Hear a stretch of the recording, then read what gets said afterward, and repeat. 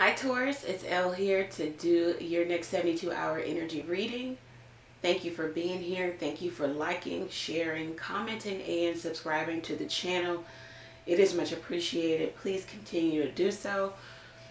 All links are below if you need to get in contact with me. Let's go ahead and jump into this.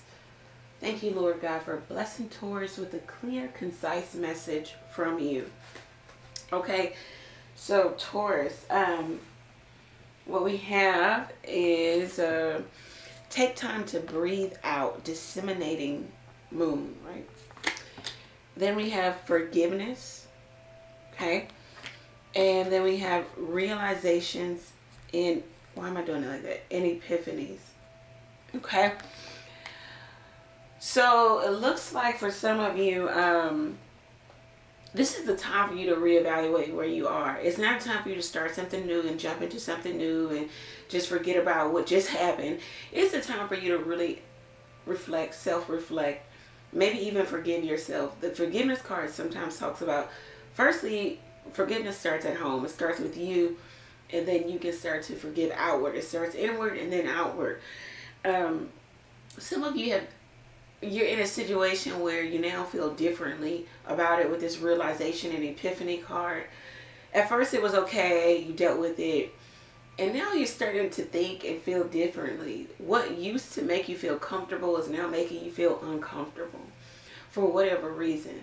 People have the right to change, and it looks like you have changed, or you are changing. You might even be going on a spiritual trip or journey, or you're just really trying to get more sound in your values and your morals, in your ethics. What you create for yourself, your own personal philosophy may be shifting. It used to be, okay, I was okay with drugging and drinking every single day and sleeping around and this and that, or whatever you do. And now you just don't feel comfortable in it. If you're in a relationship, you were okay with the person doing whatever they do, just having their way in a relationship, and now it's making you question yourself. You're questioning them, you're questioning the whole relationship. Sometimes the realization and epiphany card speaks of growing apart in a relationship.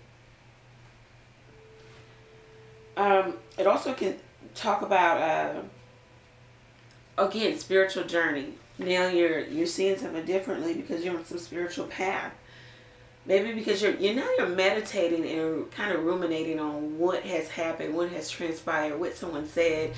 The vision I was getting off camera for you when I was shuffling for you is like somebody's coming to the door with their just like a wife beater on, or just coming unkempt, just not put together, and you're kind of just looking at them. Now it could be a whole physical thing in terms of you're not attracted to someone anymore physically, or it can just be more so the entire person. You're not attracted to who they are, their soul, on a soul level. You're not attracted to them anymore. If you're a third party, or you were a part of a third party, you no longer want to be in that because of this new spiritual path, this new set of morals, values, ethics that you have about yourself that you're trying to create for yourself. You just don't want to be involved in it. It doesn't lend well to that. It's not good for you to stress over and stress out about where you are now. You just need to take the approach of, your mantra needs to be, I am where I am and it's okay.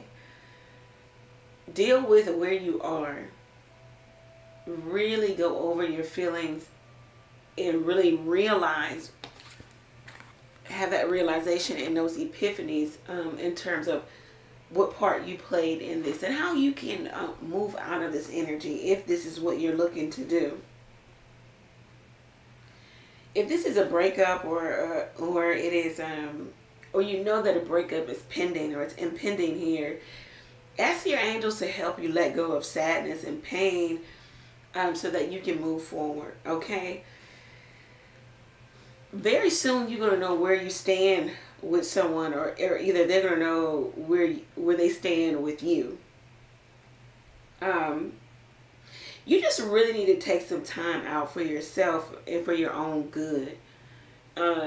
You have been adding to a relationship. You have been putting time, energy, effort into a relationship.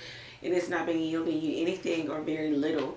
You have not been getting your fair share of, you fill in the blank, love, money, sex, I don't know.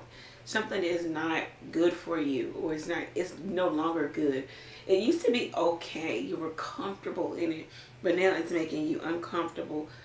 Make sure you don't just fall into a slump and say, okay, this is where I am and whatever. I'm not going to do anything to get out of it. No, no, no. Pick yourself up and get out of that, because what's on the other side of this is whatever you make it, whatever you want for yourself. It's also time for you to share your wisdom, your experience with someone else, because it could help you and it could help someone else. Okay? It's a time to give than to take right now. Give what doesn't put you at a place of depletion or lack. If you don't have enough to give, don't give. And that's energy, that's love, that's time, that's money. If you don't have enough, don't give it. Okay? No one says you're going to be blessed for giving your last. No, no, no. That is foolish. Okay? You know the word reserve, right? Or reserves. You have to have some for yourself. Okay? So, make sure you're only giving out of a place of abundance. Okay? And not from a place of depletion. You may have been hit with some obstacle and you feel like you failed, or you didn't get what you wanted, or you were the failure here, or you were kind of like beating your head against, you know, a brick wall here. It's okay. Deal with it and move on. But deal with it in your way, in your time. Okay? Forgive yourself for allowing yourself to be a part of something that just wasn't good for you, that just isn't good for you. For putting so much time, energy, effort behind somebody who just didn't care, for oversharing, for overgiving. Okay?